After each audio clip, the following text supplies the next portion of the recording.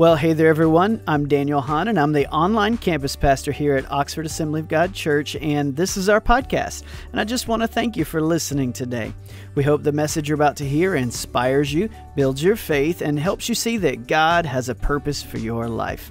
And now, let's get into the message. Do any of you older folks, now some of you younger folks might know this, but you remember singing that song, I'm Redeemed? That was a very popular phrase in years gone by. Some may say it's old-fashioned, that's no longer applicable. But church, I'm glad to tell you today that I have been redeemed. Amen. I've been bought back. The ransom price has been paid. Amen. Satan has no hold on me because my Kinsman Redeemer has paid my ransom. That's right. Amen. And so redeemed, how I love to proclaim it. I've been redeemed. Look what the psalmist had to say about being redeemed in Psalm 49. Psalm 49, reading of verse 5. Why should I fear in times of trouble? When the iniquity of those who cheat me surrounds me, those who trust in their wealth and boast of their abundance of their riches, truly no man can ransom another. You know, it doesn't matter how much money you have, you could not ransom us from sin. You didn't have that much money. But we cannot give to God the price of his life.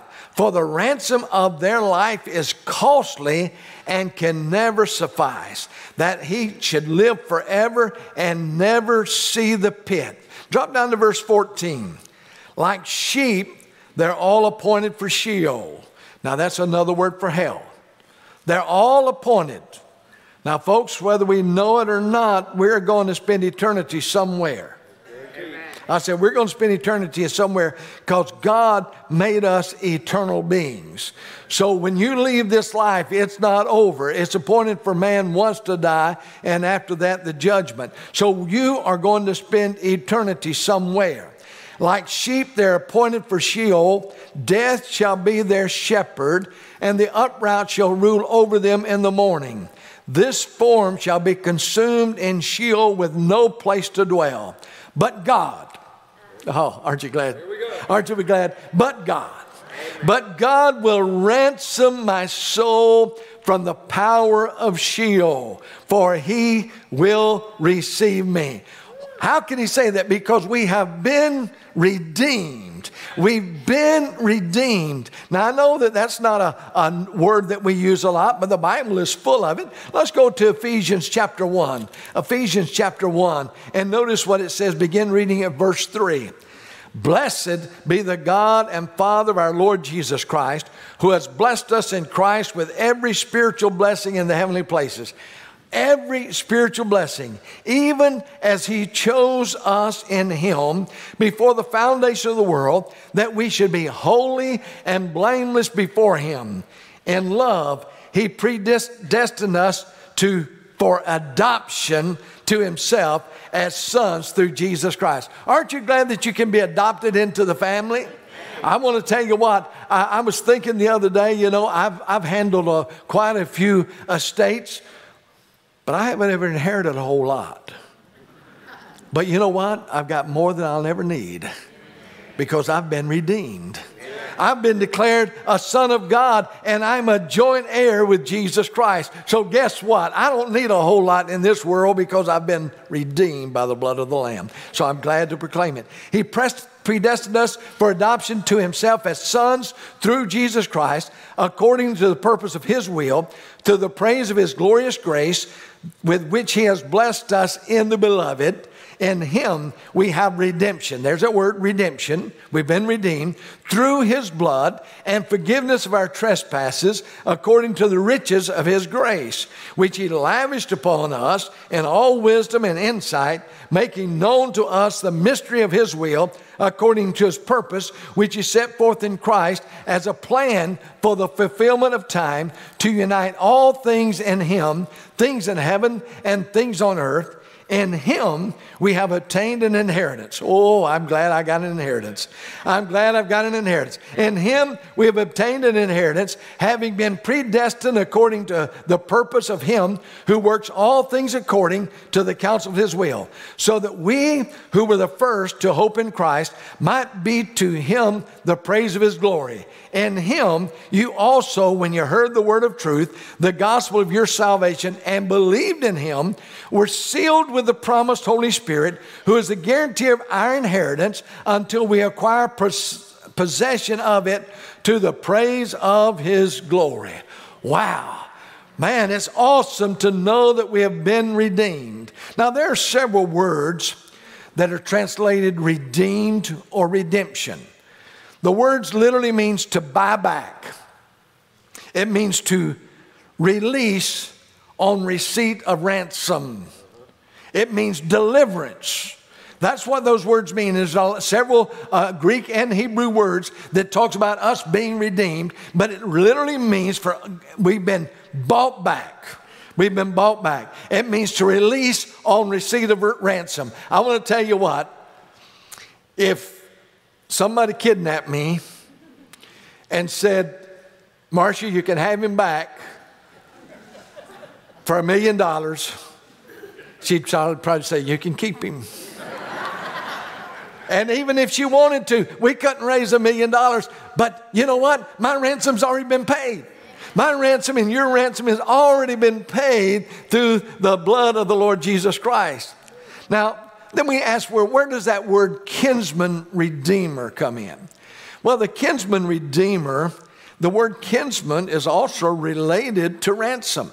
When you see the word kinsman, it's tied together with the ransom.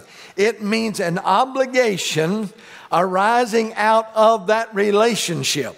Now, I don't know if you saw all of that where it talked about an inheritance, but when we become in Christ, we have a relationship with him. We have a relationship with him, and when he died on the cross, he paid for all of our ransom. All of it. And because of that relationship, we become a child of God, a joint heir of Jesus Christ. I know that Lee mentioned it earlier, when we come to God. And I think of an adoption agency, or maybe these adopting of pets.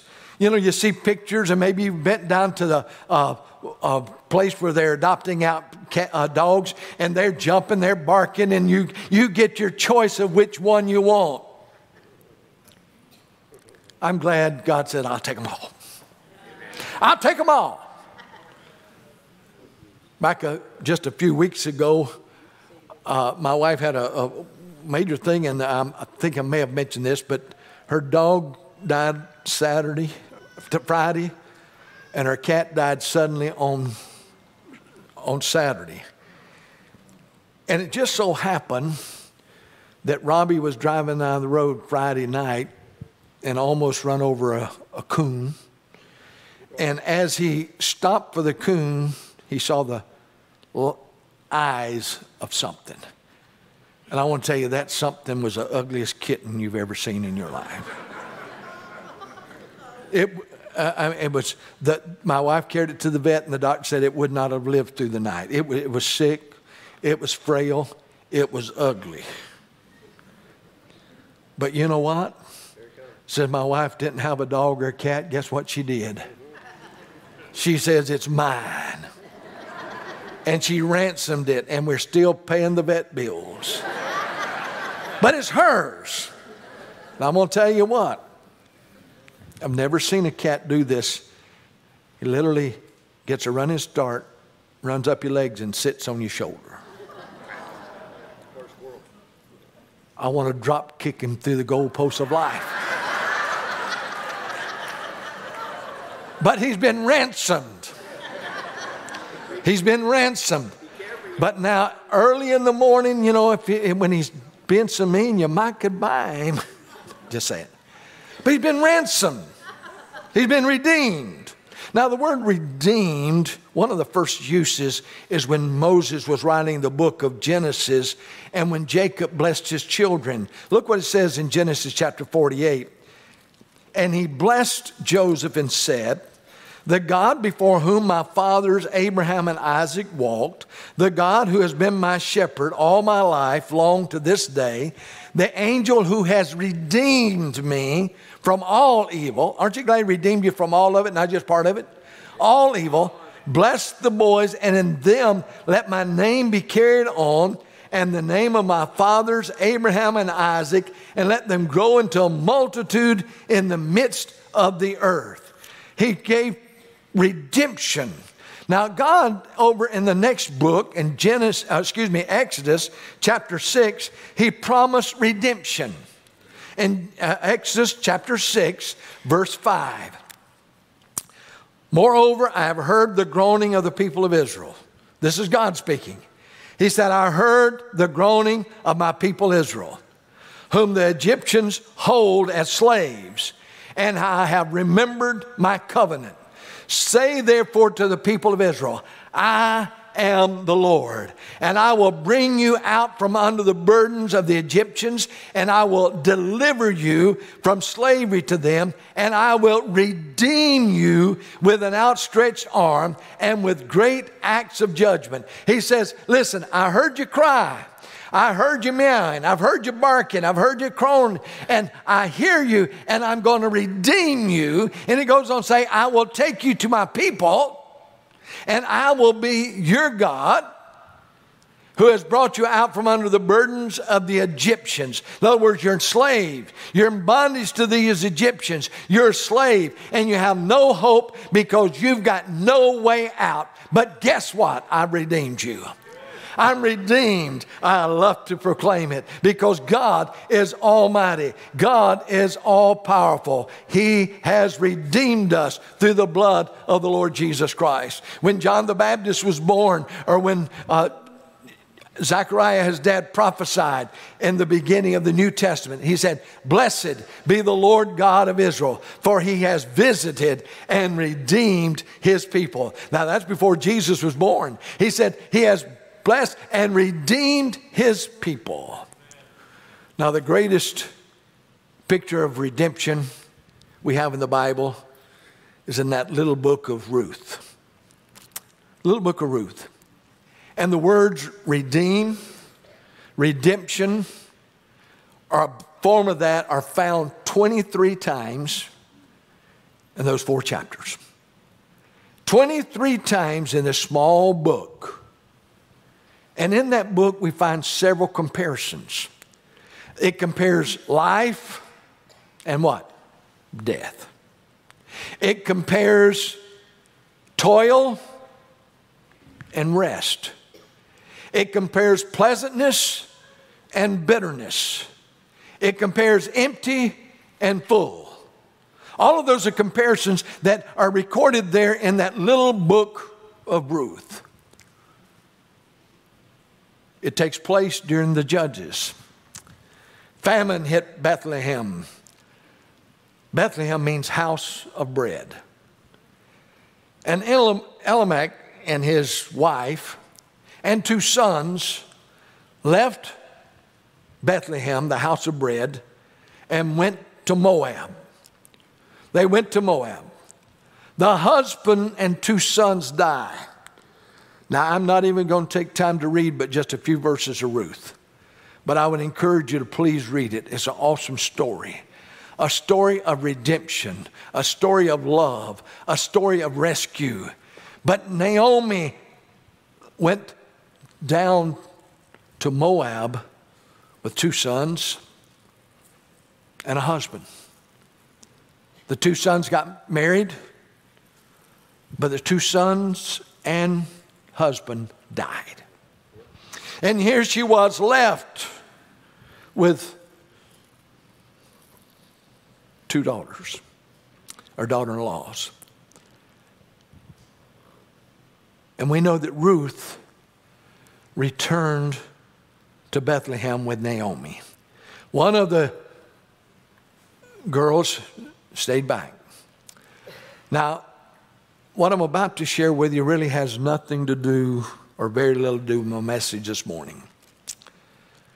But I feel some of you need this little nugget. Naomi means pleasantness or delight. Wouldn't it be nice to have a name? There comes Miss Pleasant. There comes Miss Nice. That was her name, and she had a personality to go along with it. But when she returned home, she had left full, and she came home empty, and she said, don't you call me Naomi anymore, call me Mara, which means bitterness. Naomi felt bitter. She had anger in her life. She had hurt. She was filled with despair because she didn't have any way of making money. And she had a daughter-in-law to feed. And so you can understand how she felt. And she said, don't call me Naomi. Don't call me Miss Pleasant. Call me bitter. Call me bitter. If you read that book, just those 4 chapters, you'll find that no one ever called her Mara. But she felt bitter. She felt angry. And I was prompted to address some people today that you feel bitter. You're hurt. You're angry. You may have a right to be. You just feel it. But can I remind you that God really is not controlled by our feelings. It's all about faith. It's all about faith. And so she said, call me bitter. But I want to read just a few verses at the closing of that book. Chapter 4, verse 13. After Boaz, the Kinsman Redeemer, had redeemed them, it says, so Boaz took Ruth, and she became his wife. And he went into her, and the Lord gave her conception, and she bore a son. Then the women said to Naomi, yeah, the same one that was bitter, same one that's anger, the same one that felt like she had been defeated, the same one that had those bad feelings. They said to Naomi, blessed be the Lord who has not left you this day without a redeemer. I don't care how you feel. Let me rephrase that. I do care how you feel. It does not matter how you feel. We've got a redeemer that's paid the price for your ransom. He's paid the price for your redemption. And he said, Boaz has not left you this day without a redeemer, and may his name be renowned in Israel. He shall be to you a restorer of life and a nourisher of your old age. For your daughter-in-law, who loves you, is more to you than 7 sons, has given birth to him. Guess what, Naomi? Guess what, sweetness? Guess what, pleasantness? You've got a grandson. And he has restored to you. And he's more important. Now, any of you got grandkids, you love your kids, but you know, if you'd have known grandkids were this much fun, you'd have them first, right? It's been restored. Then Naomi took the child and laid her on her lap and became his nurse. And the women of the neighborhood gave him a name, saying, a son has been born to Naomi. How many knows it was not Naomi's son, it was her grandson. But God had ransomed her. They named him Obed. He was the father of Jesse, the father of David. See, not only had God redeemed you, he can restore your joy. I said, not only did he redeem you, he can restore your joy. Now, Naomi, we can understand her bitterness. We can understand her heartbreak. We can understand her loss. She had lost her 2 sons. But God says, listen, I'm redeemed you. I'm restoring you. Now, so what do you do about getting that joy? Well, let's look and see what the psalmist had to say. Psalm 4, verse 1. Answer me when I call, O God of my righteousness. You have given me relief. When I was in distress, be gracious to me and hear my prayer. O men, how long shall my honor be turned into shame? How long will you love vain words and seek after lives? But know that the Lord has set apart the godly for himself. What? You've been redeemed. The Lord hears when I call to him. Be angry and do not sin. Ponder in your hearts on your beds and be silent. Offer right sacrifices and put your trust in the Lord. There are many who say, who will show us some good? Lift up the light of your face upon us, O Lord. You have put more joy in my heart than they have when their grain and wine abound. She had left Bethlehem, the house of bread, because of famine, went to Moab and went through some dark and dismal times. She came back, she said, call me Miss Bitter, and God said, there's no way.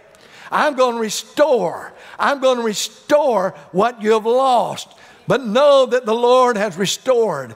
There are many who say, who will show us some good? Let the light of your face upon us, O Lord. You have put more joy in my heart than they have when their grain and wine abound. In peace I will both lie down and sleep. For you alone, O Lord, make me dwell in safety. Wow. Yeah, I know some people going through some rough times. And you may feel bitter.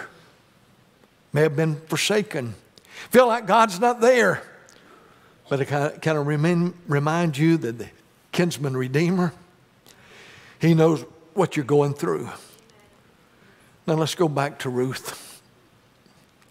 And again, I want you to read this entire book today. Don't put it off. Read it today. Not now, but today. I have enough trouble keeping some of your attention when you're focused. But read how Boaz, who was kin, he wasn't the next of kin. He had to make sure they got one of them out of the way so he could become their kinsman redeemer. He stepped in. Now, how many knows that he really wasn't concerned about Naomi? Huh? That's right. He was concerned about Ruth. Because up to then he'd been ruthless. That just came. That's good, wasn't it? But Boaz, he said, in order to redeem Ruth, he had to redeem Naomi.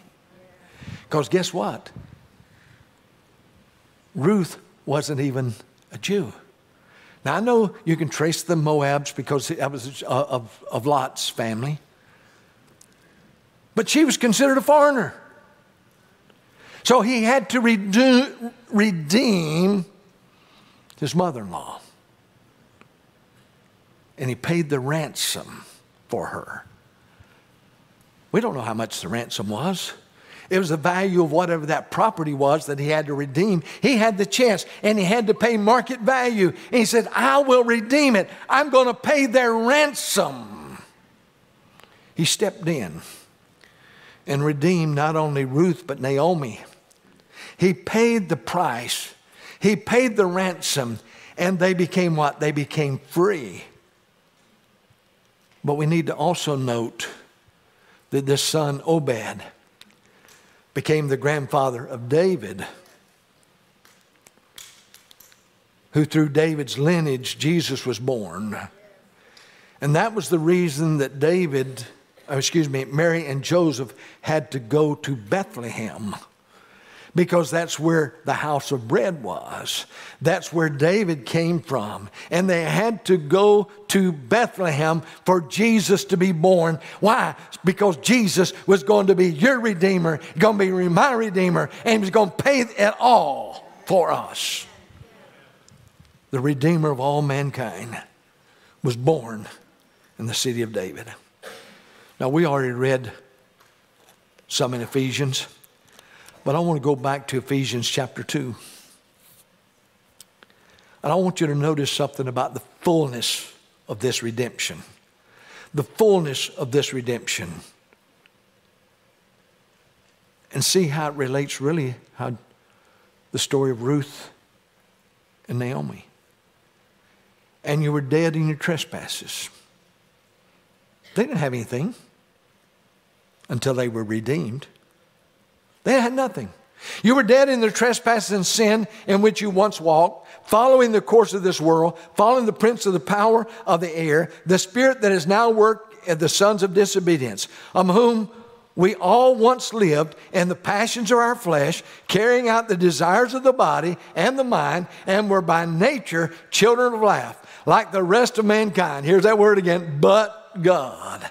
But God, being rich in mercy, because of his great love with which he loved us, even when we were dead in our trespasses, made us alive together with Christ. By grace have been saved, and raised us up with him, and seated us with him in the heavenly places in Christ Jesus, so that in the coming ages he might show the immeasurable riches of his grace and kindness toward us in Christ Jesus. For by grace have you been saved through faith. And this is not your own doing, it is a gift of God. You could not purchase your ransom. You don't have that much money. You don't have that much power. That someone that had the ability to pay the ransom of all creation, there was no one that could pay the ransom.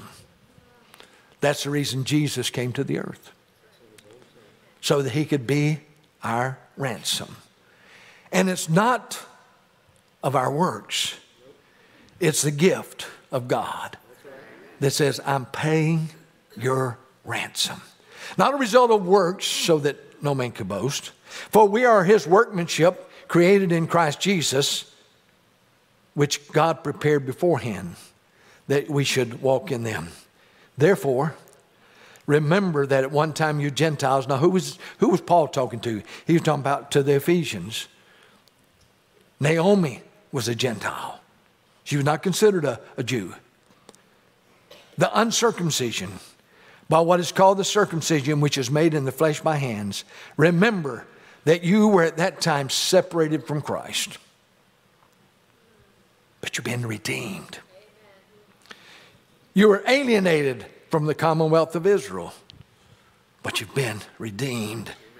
You were strangers to the covenants of promise, having no hope and without God in the world, but you've been redeemed.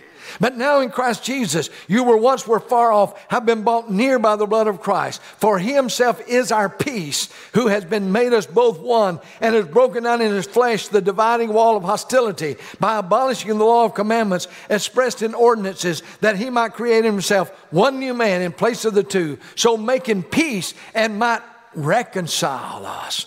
Now, another word for reconcile is redeem, but it also means to pay off what is owed. Reconcile the books. I'm going to tell you something. Every one of us had a debt that we couldn't pay. We had a debt we couldn't pay. The ransom was more than we could ever raise if we worked all of our lives. We could never raise the ransom.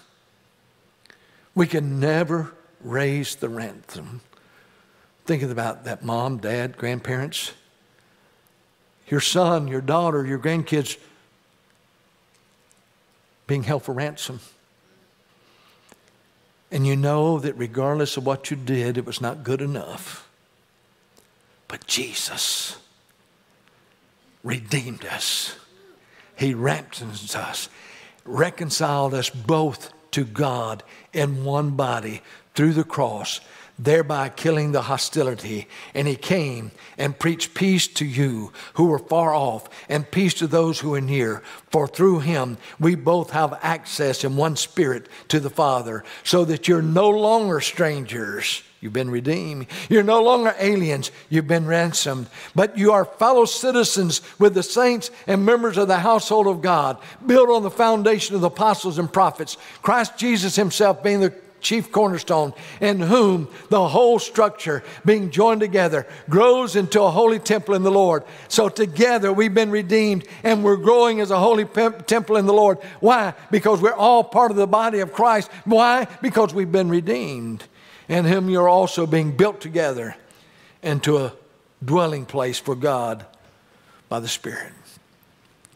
Let's think about it this way. Let's think about redemption this way. Someone kidnaps you. They mistreat you.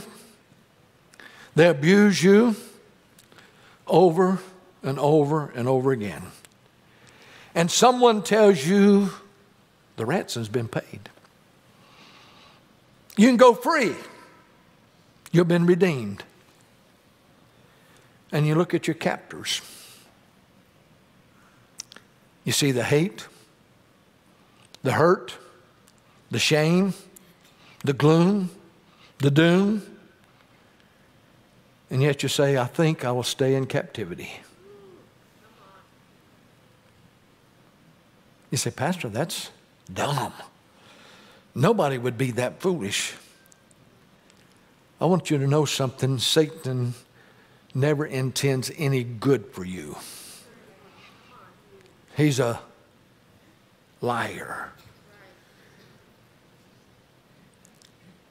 And he will promise the world, but he'll never deliver. And if you are serving him, you say, wait, I never signed up to serve Satan. You don't sign up to serve Satan. We're born into sin. And that's the reason Jesus said, I've got to pay the ransom. And it was a costly ransom, the blood of Christ. He said, but I've paid it so that you don't have to pay it. You don't have to work for it. You just have to walk out of bondage into freedom, just like Ruth did. Now, she did everything she could do. The best she could be was to be a beggar the rest of her life. But she was redeemed. She was redeemed. She was ransomed. And I know some of you say, well, Pastor, everybody understands and knows that. But even in Jesus' day, guess what they said? He came into his own, and his own did not receive him. His own rejected him, even though he came to pay the ransom. So today, if you're like Naomi, you're bitter and angry, frustrated, can I remind you to let God take care of that bitterness and anger and frustration, because he's already paid the price. And if you're a non-believer today, Satan has nothing good planned for you. But we have a good, good Father. Amen. We have a good, good Father. And he loved you so much. He said, I'm sending my son Jesus. Emmanuel, God with us, to be the ransom so that you can be free. Worship team, come on up. Heavenly Father, I ask you to minister by your power and your strength.